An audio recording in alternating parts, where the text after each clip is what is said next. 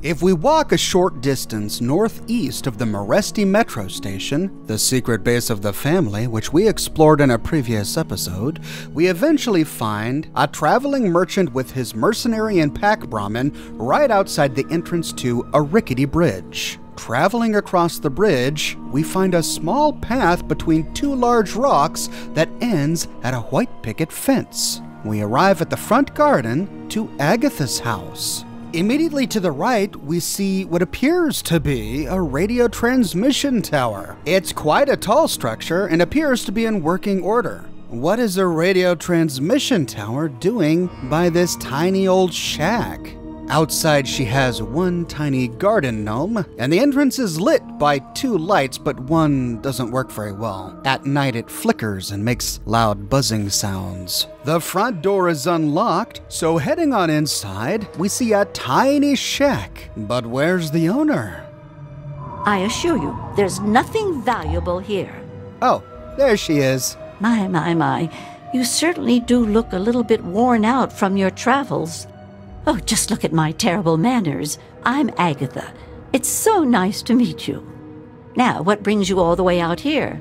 Now, as we will soon see, we have the option to be extremely rude to Agatha. We can start rather mildly by responding, "I prefer to keep my business to myself, and I suggest you do the same."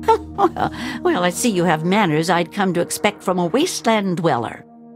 All I've done is offer you safe harbor in my home. No need to get testy with me, young lady. We have two options here. The rude option is to say, "Whatever, Grandma, like I care." That's just about all I'm going to take from the likes of you.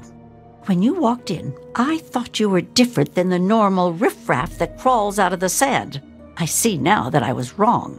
Come back and talk to me when you decide to be more civil. And we lose karma. No, I'm sorry. I tried to be nice to you and you decided to make fun of me. Well, this old lady doesn't put up with those shenanigans. But if we'd rather talk with this nice old lady instead of being rude, we can respond by saying, "What brings me out here? That's funny. I was about to ask you the same thing." Oh, don't worry about me. I'm just fine out here. My husband, rest his poor soul, saw to it that our house was well protected from the elements and the inhabitants of the wastes. Well, I'm just out here exploring. Honestly, there's nothing much out here. Looking for sand, rocks, we have plenty of that. You're welcome to look around this area, of course. Don't let me dissuade you. I'm just trying to save you some time. My husband built this place way out here for a reason. Rest his soul. Oh, your husband's dead? I'm sorry. Well, that's kind of you to say. Yes, he's gone. After he built this place, we spent many happy years together. We decided to cut off contact with the outside world and just depend on each other for comfort and company. I take it you don't get many visitors then? Apart from supply caravans, you're the first person to set foot inside my house in a long time. It's not for lack of trying at this point, mind you. I'm just far off the beaten path. Living in this isolation protects me, but it has also made me very lonely. Or we can just be absolutely horrible to this poor old lady and say, "Oh, boo-hoo, people die all the time." Well, that's the most insulting thing anyone has ever said to me. Here I offer my hospitality, and you spit it right back in my face. Which dumps us back to the alienating dialogue tree. Instead of saying, "Whatever, Grandma," we can apologize and say, "I'm sorry. The heat must be getting to me. My apologies." My husband told me once to always forgive and forget. I suppose I should take that advice now. Rest his poor soul. Consider the apology accepted, and your harsh words forgotten. You know, a frail old lady like yourself should be careful out here all alone. Old? Yes.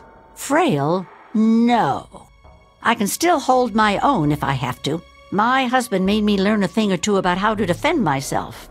Surely you haven't severed all contacts. Oh, goodness, no. I have a supply caravan that passes here maybe once a week. I trade with them for whatever I need, and I stock up enough till they return. An old lady all alone, huh? Got anything valuable around? Watch the sass, Captain Sassy Pants. So you trade with them? But this place is empty. What, are you a prostitute or something? That's disgusting. I'm old enough to be your grandmother. I won't have that kind of talk in this house.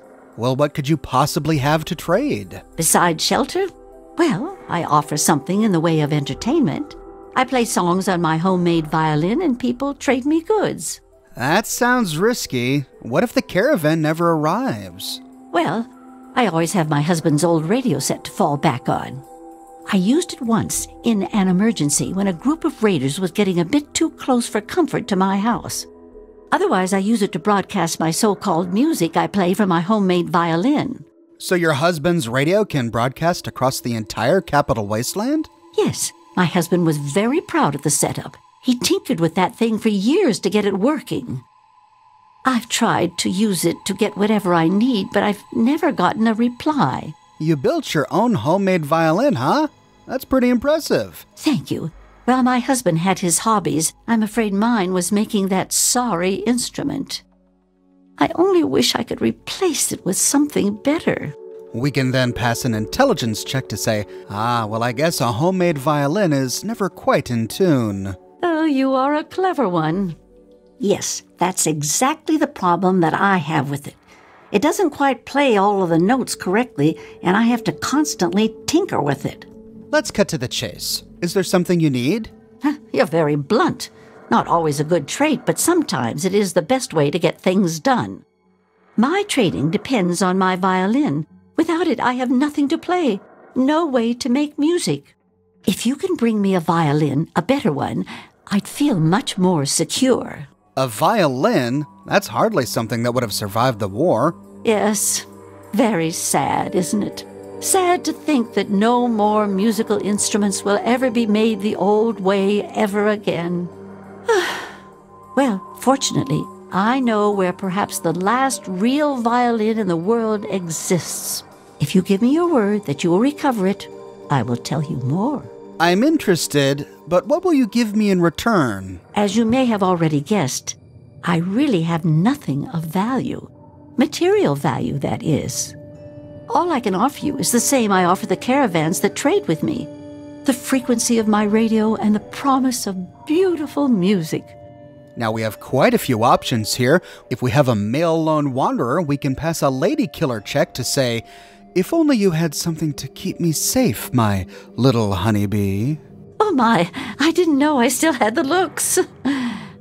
Well, you just made my day, you sweet thing. Let me give you something extra to help you on your way.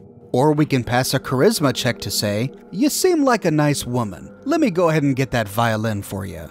Well, that's just so sweet of you. I feel bad sending you off with nothing like this. Or we can pass a 100 speech check to say, I want to help you, but that type of search could cost me greatly. You have a point.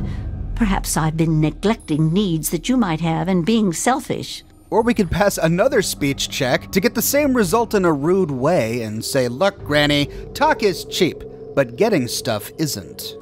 You have a lot to learn about dealing with people, young lady. However, you're right. I need to think of your needs, too. I have a small amount of ammunition that my husband left behind, a box of odds and ends. I don't think I've opened it in years. If you do this for me, you're welcome to take whatever you need. No matter what option we chose, we get the key to her husband's ammo crate. All right, Agatha, I give you my word that I'll do my very best to recover a violin for you. Oh, I don't think I've been this happy in years. As promised, here's the key to the ammunition box. It's right under the radio table. Before you leave, I have some information that may help you, at least a place to begin. It all starts with my great-great-grandmother Hilda back in 2077, before the bombs fell. Now we've been chatting with this lady for almost 10 minutes. We can express our frustration by saying, more stories. Oh. You know, my mother always said, a handful of patience is worth more than a bushel of brains. However, if you are that eager to get going, I'll skip the story. Or we could nudge her to hurry things along a little bit in a more polite way by saying, sorry to interrupt, but where can I find the violin? I'm sorry, I know I tend to ramble. Comes from being lonely. If you insist, I'll get right to the heart of the matter then. Or we can be pleasant company and encourage Agatha to tell her story. So Agatha, you have records from way back then? Of a kind, yes. Hilda sent a good deal of letters to my great-grandmother Mary, who passed them on, and so forth. I suppose the correspondence could be considered a diary of sorts. 2077? I can't even imagine that long ago. It certainly is a long time. That precious instrument has been through a lot. Anyway, Hilda was quite a special woman, classically trained and exceptionally talented at the violin. Her pride and joy was her Stradivarius violin. I can only imagine how exquisite this instrument must have been. When the war reared its head, she was invited by Vault Tech into Vault 92. They claimed the vault would be dedicated to preserving musical talent. We can answer sarcastically by saying, "So, what am I supposed to do? Scour the entire wasteland asking about violins?" Manners are not your strong suit, I can see this will be a purely business-related transaction. So be it. Or we can be straightforward and say, "Any idea where Vault 92 is located?" That's the catch. I have no idea where it is. I'd suggest making our way to Vault Tech headquarters in the DC ruins. That would be a good place to begin. Good luck! With that, Agatha marks the location of the Vault Tech headquarters on our map, and we begin the quest, Agatha's Song. The keys she gave us opens up the ammo crate underneath the table that has the ham radio on top. We can then loot quite a stash of ammunition, including a mini-nuke and a missile. The ham radio on her table must be the one she uses for her violin broadcasts. I would love to hear her play, but for now we have a job to do. And we can talk with Agatha again for a little bit more guidance. No luck yet finding the Schwa Stradivarius, eh? I'm still looking, but don't give up on me yet. I understand. I haven't given up hope. I know you'll find it. Hey, tell me a bit more about your great-great-grandmother. She was quite a special woman. Hilda was her name. After she entered Vault 92, the bombs fell, and the story as I know it ends. What do you know about the Schwa Stradivarius? Not too much, I'm afraid. It was fabricated way back in 1714 by a famous Italian craftsman named Antonio Stradivari. He had made a bunch of Stradivarius violins, actually, and each one was individually named over time to identify them. They are regarded as the most outstanding instruments ever made, and no two sound alike, they say. Incredible! Since the bombs fell laying waste to most of the world, it may be safe to say that this could be the last surviving violin of its kind. How will I know the Stradivarius when I see it? Well, from my great-great-grandmother's diaries, I have deduced that she had a special pressurized case created for it. Hopefully, the Schwa Stradivarius was in the case when she... well, you know. She gives us a photograph of the Schwa Stradivarius. We can examine it in our Pip-Boy, and sadly it's monochromatic. But we do see the outline of a triangular, violin-shaped case with a glass front. However, if we know a little bit about musical history, we know that a Stradivarius is usually a deep reddish color. Stradivarius used spruce wood to construct the top, willow to construct the linings and the internal blocks, and maple wood for the back, neck, and ribs.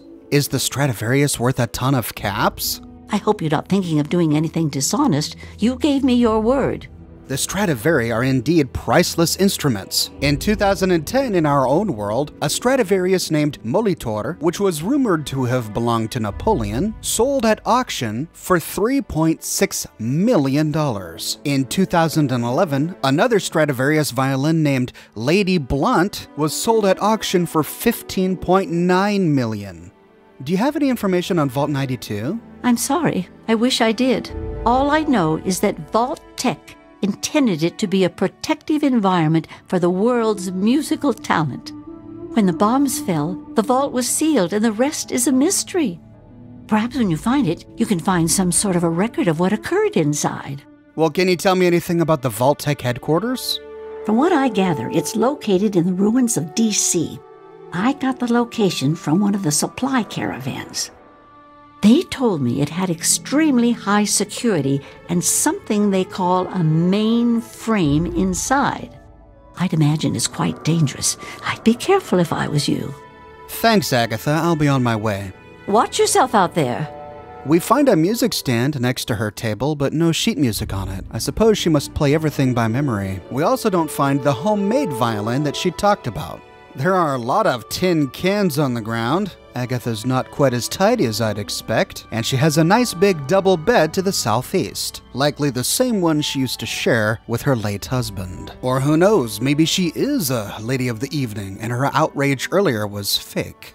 In the southwest, she has a tiny bathtub, and in the toilet we see a teddy bear playing with a race car. I would have taken this for Marie, but sadly it's set to owned, and I'd rather not steal. There's a unique lamp in this room. Agatha uses an old rusted bucket as a lampshade right next to her sink. She has 3 containers to the northwest, a box, a dresser, and a refrigerator, but there's nothing terribly interesting in any of them. Strangely enough, she does have a nuclear toxic waste warning symbol as a piece of wall art, but we have no indication where this came from. Her house is not irradiated, and we don't find any radiation sources near her house. But now we need to find Vault 92. We need to discover its location from the Vault-Tec headquarters. To find the Vault-Tec headquarters, we need to travel to Vernon Square. We've already been to Vernon Square if we explored DuPont Circle after meeting Three Dog at GNR, or if we explored the Statesman Hotel and the Our Lady of Hope Hospital, both of which are located in Vernon Square. To find the Vault-Tec headquarters, we need to walk to the northernmost edge of Vernon Square. There we find 2 large ruined skyscrapers and an alleyway hidden behind the remains of a big blue truck leading north between them. This path is blocked by a slew of super mutants.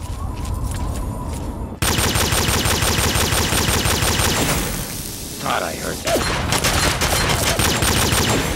You like that? Over here. Yeah, you want some of this? On the other side of the alleyway, we find a small encampment behind sandbag barricades. Here we find a shelf filled with Rad-X and a first aid kit next to 2 ammunition boxes. After looting the ammunition boxes, we'll likely get rushed by 2 more super mutants from the south.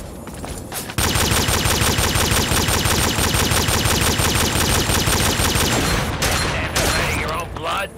This area is patrolled by 1 more super mutant, and we find the entrance to Vernon Square North to the northeast. We see that it is guarded by 2 rigged shotguns on a nearby bench, which we can deactivate for the experience, and at last we find Vault-Tec headquarters towering above us to the east. This is quite an impressive ruined structure, with the words Vault-Tec spelled out vertically on the face of the building, ending in the Vault-Tec corporate logo. I don't believe that this was the company's global headquarters, but rather a regional headquarters. This was the base of operations for Vault-Tec in DC. For after all, we do find a Vault-Tec headquarters in Boston as well, but that must be the regional headquarters of Boston. We already know from Fallout lore that the global headquarters of Vault-Tec was in Los Angeles. Our task then is to explore this rotting ruin to discover the location of Vault 92. We will turn this entire building upside down in tomorrow's episode. So if you don't want to miss part 2, be sure to subscribe and to click that bell notification button. I publish a new Fallout video 6 days a week on a wide range of topics spanning all of the games. You can follow me on Twitter and Facebook for Oxhorn updates. That's where I announce any video production delays or let you know when I need to skip a day. If you like what I do and you want to support me in a more personal way, consider becoming one of my patrons on Patreon. But more than anything, I'm just so glad you're here watching this video with me today. Thank you so much for watching, and I'll see you bright and early tomorrow morning with episode 2.